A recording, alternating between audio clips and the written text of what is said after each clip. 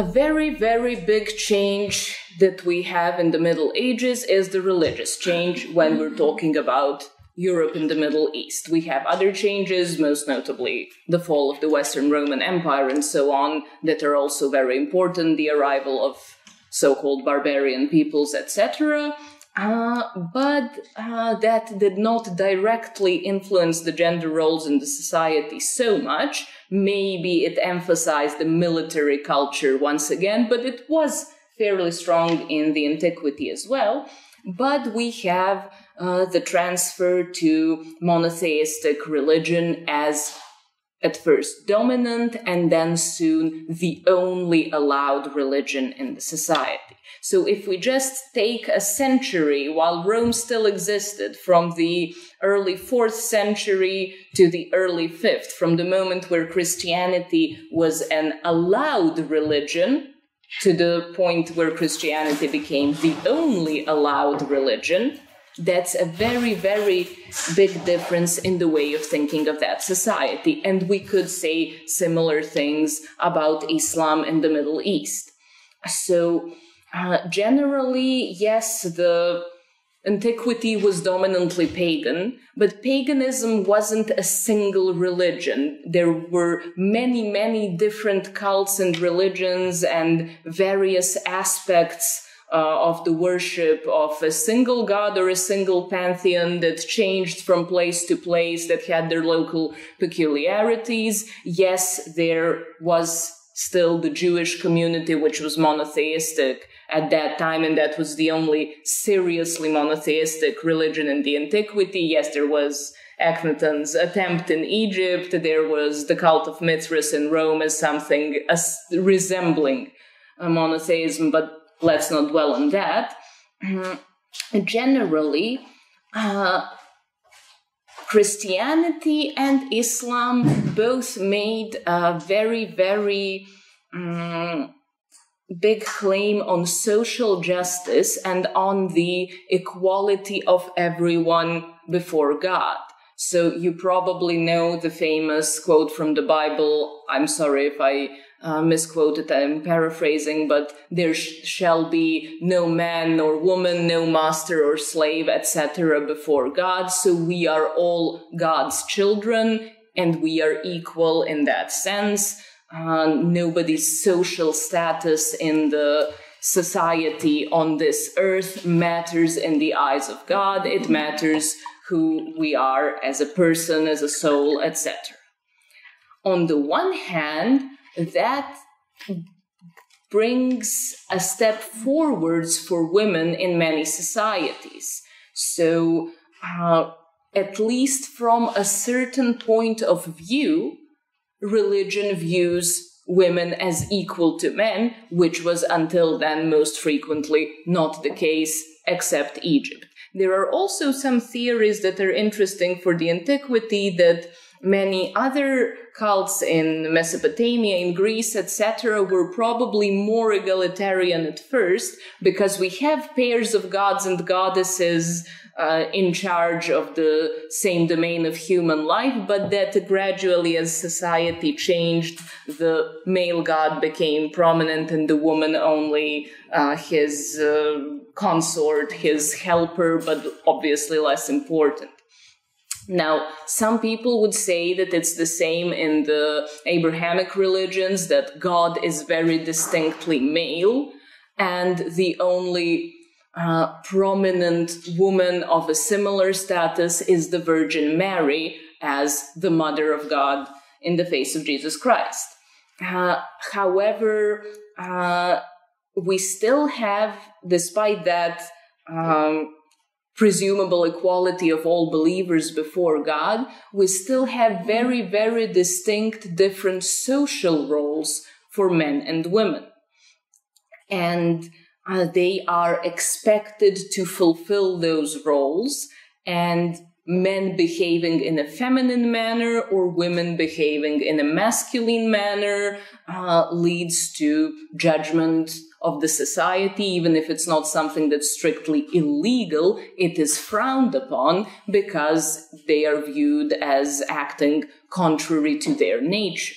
Now, unfortunately, the Roman lawyers left a long-lasting legacy of opinions that women are not only, say, physically weaker or more emotional, for which we could say now that there is some scientific basis, at least generally statistically speaking, but also that women are less intelligent, that women are simply unable to comprehend all the social peculiarities of law and politics that men can, that they cannot be educated as scientists, etc., and that women are less capable of generally controlling their behavior. So they're not just more emotional in the sense that they feel things more distinctly, but that they are less able to control their emotions. So man is more rational, woman irrational. And so they're not just two different spheres, but they are two spheres where one is envisioned as obviously superior to the other. And that naturally becomes a problem in practice and is reflected in different ways in different societies. Now, again, we have selected several to give you some examples. So on the one hand, we have the surviving eastern half of the Roman Empire, usually known in modern scholarship as the Byzantine Empire, though they did not use that term for themselves. They still called themselves Romans, except now they spoke Greek because it was the eastern half of the empire. So it's sometimes referred to as the Romaian Empire because Romea was the Greek word for Romans. They are generally considered traditionally a mix of Roman law, Greek culture, and Christianity. And we see the elements of all that in the Romanian law. So generally the position of women is pretty good. They have full legal capacity. They have the same inheritance rights as men, as starting from Justinianic law. We even have in the Romanian Empire some empresses who ruled in their own right. And although they also sometimes resorted to some masculine symbolism, for example, minting coins where they said of themselves emperor, not empress, because empress would be an emperor's wife, it did not go to such extent as with Hatshepsut in Egypt. Generally, in regular legal interactions, women had the same rights as men, and the society was fairly egalitarian in that respect. However, naturally, in this period, generally, we still have to take class into account.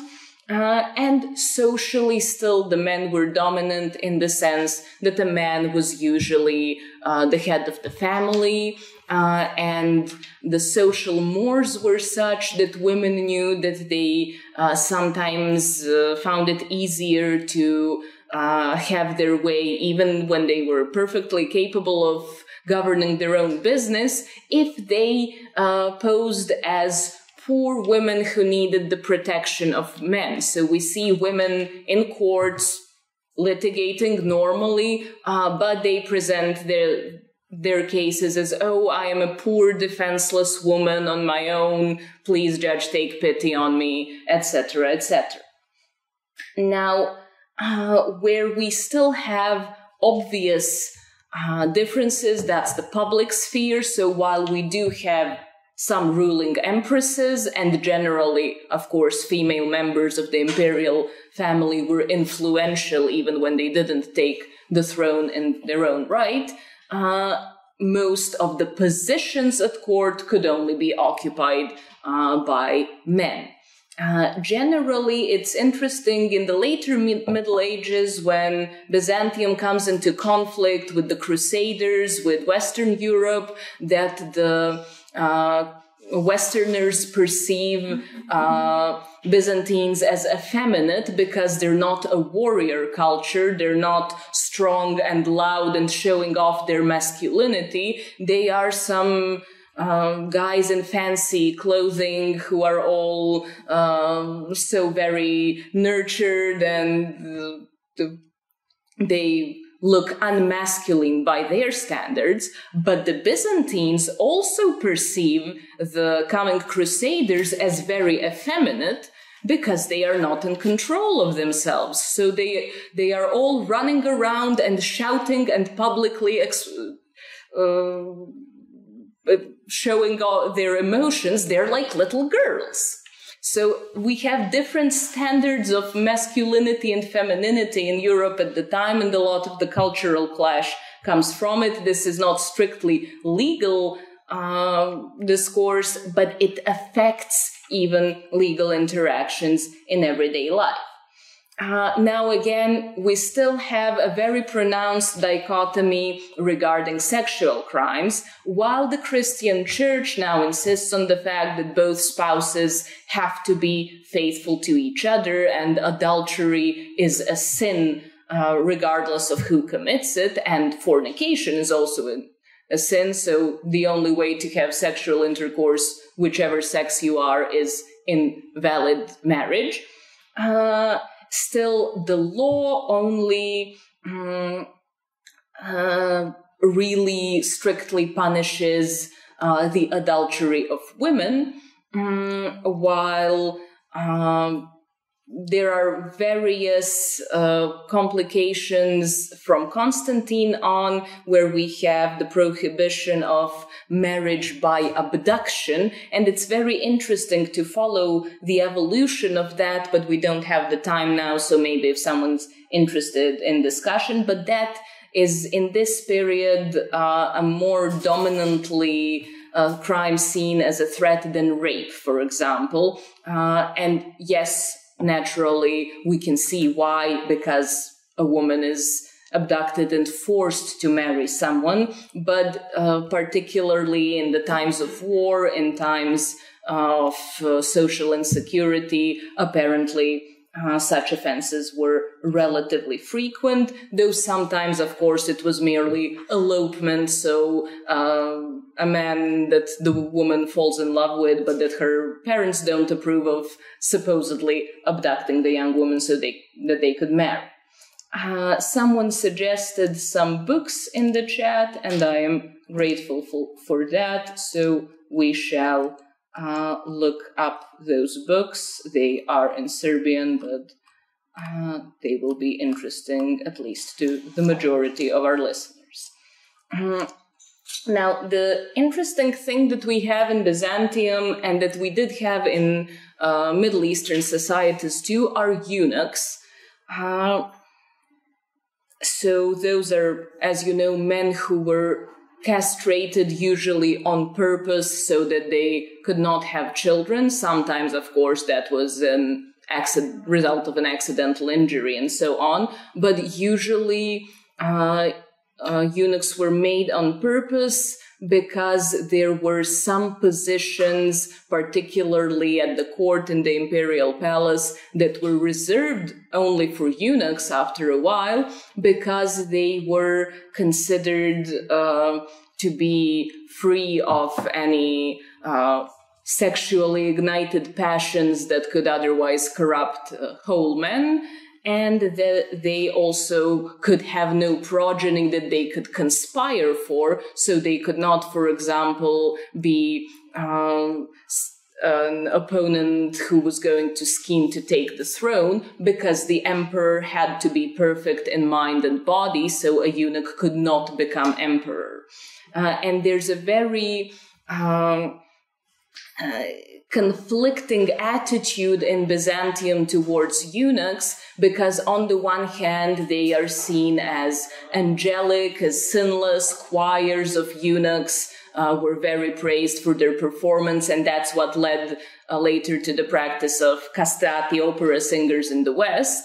But on the other hand, they were seen as less than men, as maimed in some way, and since they were mostly there in the court and politics, although they could not scheme for their progeny, of course they could scheme for various other reasons, so generally the image of the sly, scheming, cheating eunuch doing some sort of court intrigue was also imprinted very much in the culture, and we still have it in Game of Thrones, etc. But legally speaking, it's interesting that for a long while, eunuchs were not allowed either to marry or to adopt children because they simply could not perform marital duties and have children on their own, but later they were allowed to adopt. Moving on as eastern as we'll get, and then we'll make a circle towards the west. We have the Arabian caliphates and the changes that Islam brought there, just like Christianity changed ancient Rome. So in the Arabian tribes prior to Islam, generally, the society was very gender segregated. Women were subjected to men in the sense of being considered their property. For example, whoever inherited the property of a deceased man would also inherit his wives. It wasn't even levirate marriage. It was simply the closest male relative that he had would also get the wives, and so on. Islam improved the position of women tremendously. So for the first time, women get rights, both in the private and to a lesser extent in the public sphere. Now, as we all know, Islam preserves the practice of polygyny, so polygamic marriage, which allows a man to have multiple wives, but now it is limited up to 4 wives if it's a free man, up to 2 if it's a slave. So even a slave man can have 2 wives. But the Quran says that the man has to be able to take care of his wives in a material sense according to his station. So it is regarding the wealth that that man has, it can be judged whether he has the means to support another wife or not. And Shahriban will probably know that better than me, but that's even nowadays the reason why some very rich businessmen from some Islamic countries go to marry their 2nd or 3rd wife abroad, so they wouldn't have to meet that quota. Now, generally, women were allowed to do the things that men did. They gained their legal capacity, but they were considered less worthy. So that's why I posed the question, is a woman worth half a man? Because we see the recurring scheme, for example, in court, when witnesses are brought out for whatever civil or criminal case, women can testify, but the testimony of 2 women is considered equal to the testimony of 1 man. Women can inherit, but a woman, regardless of whether she inherits as a daughter or other type of relative or as a wife, inherits half of the share that a man would inherit in her case. So, for example, if a man dies and he has a son and a daughter, they won't get half his property each. The son will get 2/3 and the daughter 1/3. But that applies to the entire property, including immovable property, and that is again very progressive for this era. In most medieval societies, we'll see women cannot or can very rarely inherit immovable property, and that's particularly progressive for a society that used to treat women themselves as property until recently. So Muhammad really brought a revolution in this respect. Now, regarding female virtue, there's still the same attitude that a woman's virtue is primarily sexual as in other societies of the time. And again, similar to the ancient societies, there's a crime called zina, which is both an amalgamation of what we'd call adultery with what we would call fornication.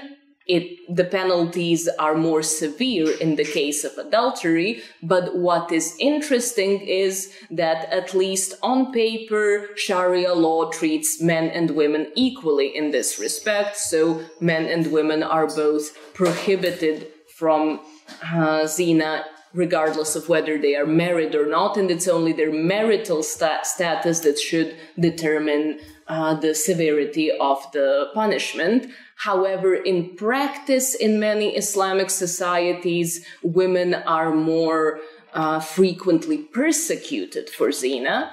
And generally, we can't say that their status is overall equal, because even if we say that they are punished the same way for adultery, a woman still has only one husband, while a man can have up to 4 wives, and he can legally have concubines, unlike a woman. Can I just add one small remark? Just an example on how religion can contribute to improvement of position of women when the religion deems a woman worthy and beneficial to the religion. I'm just going to give 2 examples. In Byzantium, women gained the same inheritance rights as men. And the church wholeheartedly supported that, because in practice, women, when they were widowed and had no children, they would leave mostly their property to the church. So it was in church's interest that women had the same inheritance rights. So, of course, they can make a sort of a profit on it. In case of Islam, Islam saw women as, when Islam emerged, it really had to fight its way for existence. Muhammad really had a tough time, and the whole history of the rise of Islam. So Islam saw women also as equal fighters to men for spreading Islam. And that's also one of the reasons why Islam bettered the position of women. So they can be loyal to Islam, call it that way, and also help men spread the faith on the territory. So just 2 small remarks. And it's similar to how Christianity spread in Rome initially, because many early Christians were women who then spread the religion in their households, etc. And the fact that the Christian religion allowed women to have positions of relative authority and respect as nuns, etc., was also something that was an improvement at the time. Now, we can't focus on individual countries, but generally we'll do Eastern and then Western Europe. So there's this term coined by Dmitry Obolansky, Byzantine Commonwealth, for the Eastern European Orthodox countries that were influenced by the Romanian Empire. So a lot of their laws, including ours, medieval Serbian law, was heavily influenced by the law of Byzantium, which means developed later Roman law with a lot of Christian influences. And that generally meant a fairly good position of women. So in most Slavic laws, the laws of Eastern Europe, women did have full legal capacity. Now, whether they actually owned property or not, whether they could inherit, varied, both from the country and period in question, and unfortunately from our interpretation of the sources, because sometimes, for example, in Serbia, in Dušan's code, the phrasing is such that we cannot be sure whether women inherited equally with their male relatives, or it was implied that male relatives had the priority and that women only inherited if they did not have brothers or other relatives of the same degree, for example. Now, generally, in many of these countries, a married woman could still have her property that was separate from her husband's. So whatever she brought into marriage as dowry stayed hers. The husband could not sell it, although he had the right to use his wife's dowry. But generally, it does not seem to be traditional for Slavic countries to give out big valuable dowries to daughters when they marry. So traditionally, particularly when there was still no distinct noble class that was very rich, a woman would bring as dowry her personal belongings. So her clothes, jewelry, things that she would have for personal use and for use in the household. She'd also frequently do some handiworks that she'd bring as gifts to her husband and her husband's family. Now that could vary in value very much depending on her status. So if she was a poor peasant woman, she'd own a few dresses that she embroidered herself and some pieces of jewelry with no particular monetary value. If she was a rich noble woman, of course, she'd have many, many dresses and valuable golden jewelry, gems, etc. But generally, so it was more that personal belongings, and the practice of giving land as dowry or big sums of money in cash only came later with foreign influence, and that again broadened the distinction between women of lower and higher classes. For example, there's a famous example in 13th century Serbia that some of our students might know from the Žiča charters, where essentially the king was trying to help the church enforce the ecclesiastical rules for marriage, which were not always obeyed by the population, that had been used in customary law, that marriage was just a contract that could be made, and then if the couple no longer wanted to stay together for whatever reason, they could easily divorce. Now the church allowed only very particular grounds for divorce, the main of which was adultery. There were also some more exotic ones, like one of the spouses tried to kill another or conspired against the emperor and things like that, but how many cases of that would have compared to adultery? So in this charter, the king imposed some penalties for a person who tried to divorce in an unlawful way, to simply go away or send their spouse away. And for men and women who had property, the penalties were the same. And they differed according to class. So members of higher social classes also had to pay higher fines because they were richer.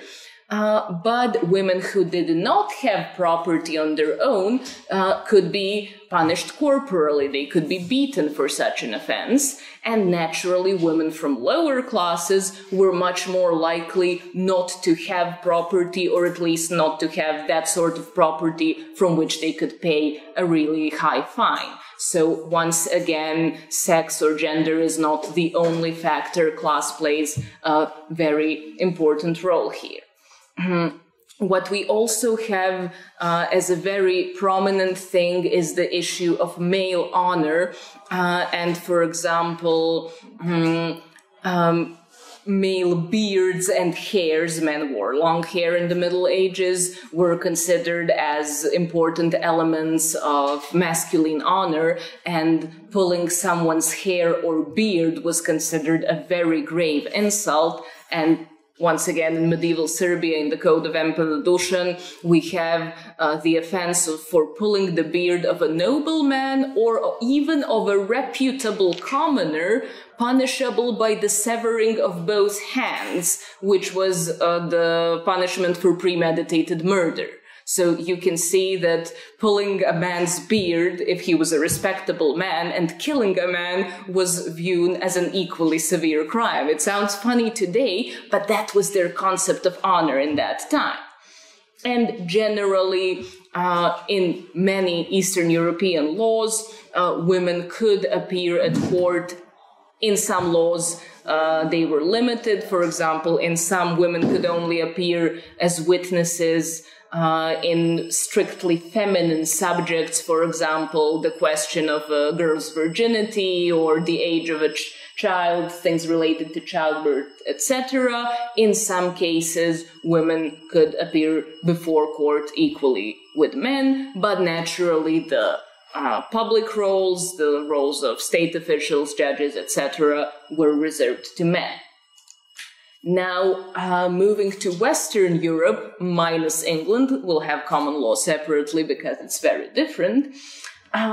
We have the collapse of the older system of Roman law, and as you know, various barbarian tribes found their own states. They keep some Roman law for the subjugated Roman population, and it starts influencing them bit by bit, but generally they bring their own tribal customs, which are dominant, and strangely or not so strangely, the customs of many of those Germanic tribes are actually very similar to the early Roman law, in the sense that they also have a very prominent head of family who has control over his wife and children, that his power is called mundium, which is similar to the Roman potestas and is more or less equal to the power of the lower magistrates, while, you know, we also have the imperial power, imperium in Rome, and banus in Germanic countries, which was the power of rule over men, so to speak. And Germanic laws are very, very protective of women and children and such socially endangered groups. But for example, we have the case that generally a husband, a father, should have mundium over his wife and children. But if a woman stays widowed with the little children, the king has mundium over them. So the king is able to enforce, naturally not directly, but through some intermediaries, the rights of the head of family, but it is also his duty to take care of all the widows and orphans in his realm. We have witnesses in the early times of the times when the barbarians arrived that women also could be warriors, that they fought alongside their men, etc. But as they settle down, as they form more distinct states, generally the military profession is locked as solely masculine. Now again, female honor and virtue is seen as dominantly sexual, so a woman should be very chaste and modest, and any infringements on her chastity are very severely punished. So we have examples in some of the barbarian codes, from the old Lex Salica to the Gutalag in Iceland in the higher Middle Ages, of very detailedly prescribed increasing penalties of any inappropriate act against a woman. And now I don't mean just so severe cases such as rape, but I mean if you touch a woman's finger, if you touch her hand, if you touch her upper arm, etc., the penalties increase. If you remove this or that item of her clothing, etc., so the more inappropriate the act is, the higher the fine you pay. And generally, fines were both in Slavic laws and in Germanic laws were the main criminal penalties for a big part of the Middle Ages. And so even crimes such as murder were punishable by a fine called Wehrgeld in many Germanic laws. So literally man money, man gold. So a price you pay for killing a man. And that was also very socially unequal. So you had to pay twice as much for killing a free barbarian than for killing a free Roman, because Romans are the lower class now. But you paid thrice as much for killing a free barbarian woman if she was of childbearing age. So implicitly, by killing the woman, you killed the chance of her having children. If she was already past childbearing age, the price would be the same as that of a man. If you killed a child, interestingly enough, you paid less than for an adult man. And if you killed a pregnant woman, it was simple math. Woman of childbearing age plus child, that was the amount of Wehrgeld paid. So generally, we have the same inequalities in the punishment of sex crimes, and I won't repeat that because we're running out of time. We should take a break soon. But what I want to underline is the attitude of the Catholic Church on marriage, which for a long time viewed marriage as yes, a sacred union, but one made between the parties in marriage and God. So there was no need for a priest to act as an intermediator. That was much, much sooner established in the East, in the Orthodox Church, where even the state insisted that marriages had to take place in churches, in public, conducted by a priest with the bishop's blessings, etc. The Catholic Church came to that relatively late, and which meant that clandestine marriages were allowed. So two people could just say their vows to each other with no witnesses present, and afterwards claim that they were married, and the church acknowledged such a marriage as valid. On the one hand, that doesn't sound so bad. On the other hand, it caused huge problems in practice because some couple would marry in secret because of some reason or another why they wouldn't want to do it in public, usually because the family of one of them would disapprove for some reason, or because they were from different social strata and the marriage would be humiliating for one of them. And then after a while, one of those spouses would go and get married to someone else in public, and then the remaining spouse would come up and say, no, that marriage is not valid, he is married to me. Well, prove it. Well, we married in secret in that cave over there 10 years ago. So that caused huge headaches for the church, and it was gradually fighting to do the same thing that the Eastern Church did, to make marriages legal only when they are conducted by a priest with at least some public presence. And generally, naturally, as you know, in the Catholic Church, priests had to be celibate, unlike the Orthodox Church, where it was the other way around, where a priest has to be married.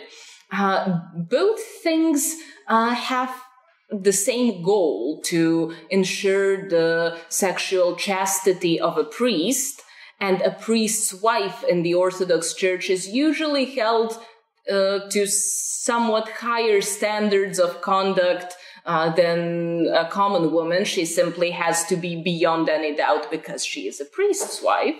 While the Catholic Church decided to do away with priests marrying and having any sort of sexual intercourse at all. But then again, that led to different problems, because for centuries before that, priests could and did marry, and it was customary for priests' sons to become priests in the same parish in turn. And now they all rebelled, and it took centuries for that to actually become a standard for priests not to have some sort of wife or concubine, at least in secret. And now finally, we have the common law, which is in some aspects similar to the other laws of Western Europe, particularly the early English law, which is similar to those Germanic laws, but we have even from the start a fairly poor legal standing of women here, that generally a wife is considered not quite the property of her husband, but almost. We have in some early English legal codes, for example, in the Code of King Alfred, I think, we have the provision that a man who is convicted of adultery has to buy with his own money a replacement wife for the cheated husband. So essentially, the wife is now damaged goods because she slept with another man, and the adulterer has to buy you a new wife, just like he'd buy a new dog or a new thing of some other sort. Now, we're oversimplifying here. Of course, there was social nuance involved, but the language of the law isn't much different from what I'm telling you here.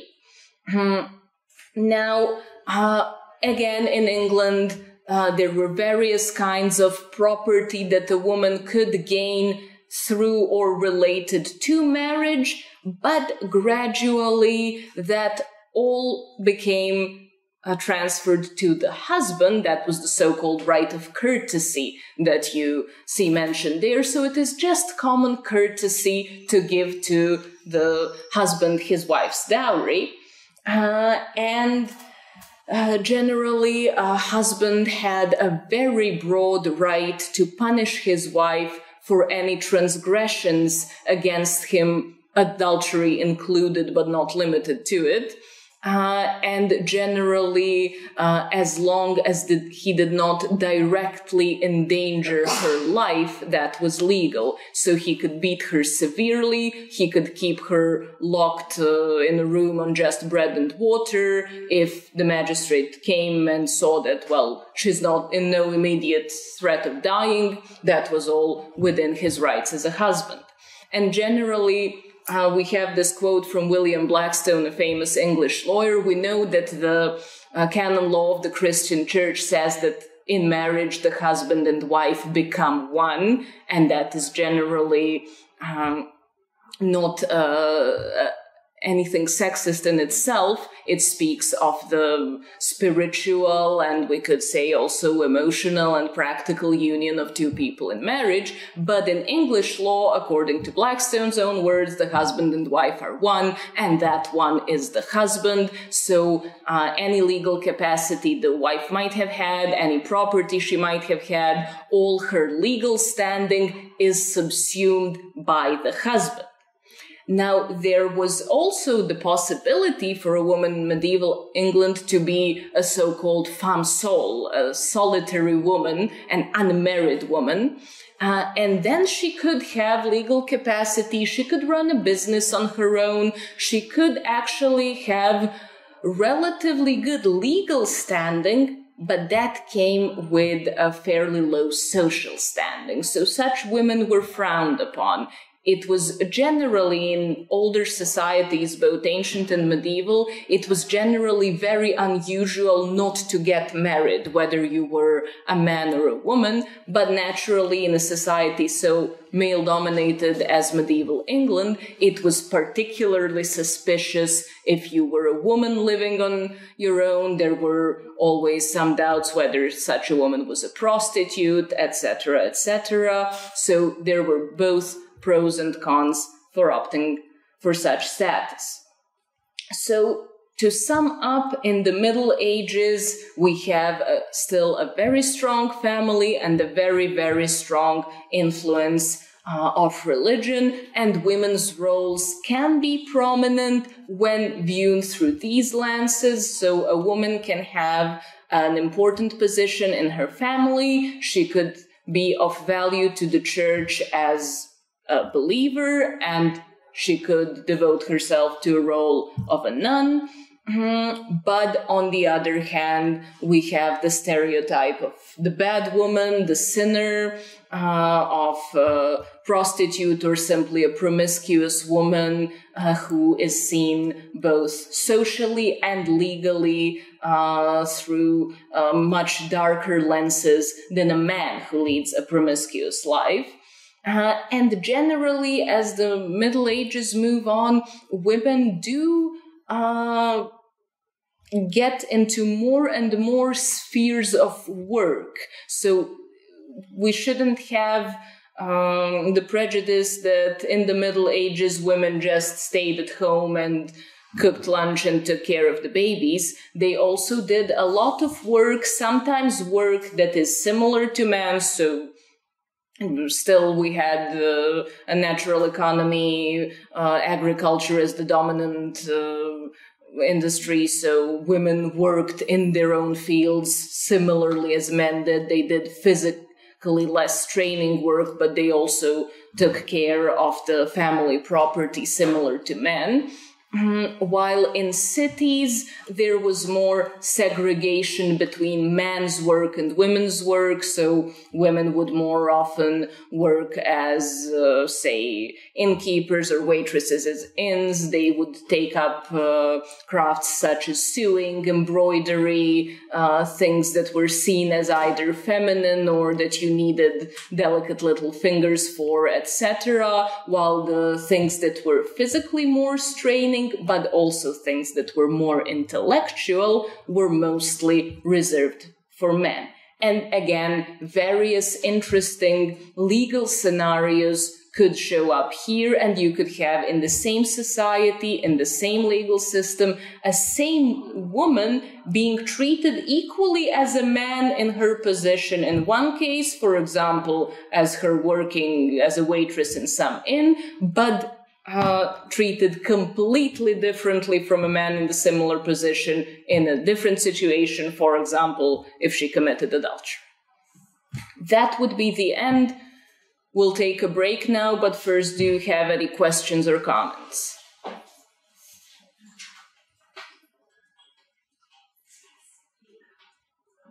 Everyone is tired. We'll take a 15-minute break now, and we'll see you soon after that. Oh, Dimitria, go ahead.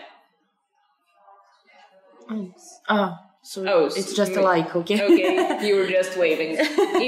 If anyone remembers a question during the break, you can pose it in the chat and we'll read it out afterwards, or you can remember it and raise your hand when we come back.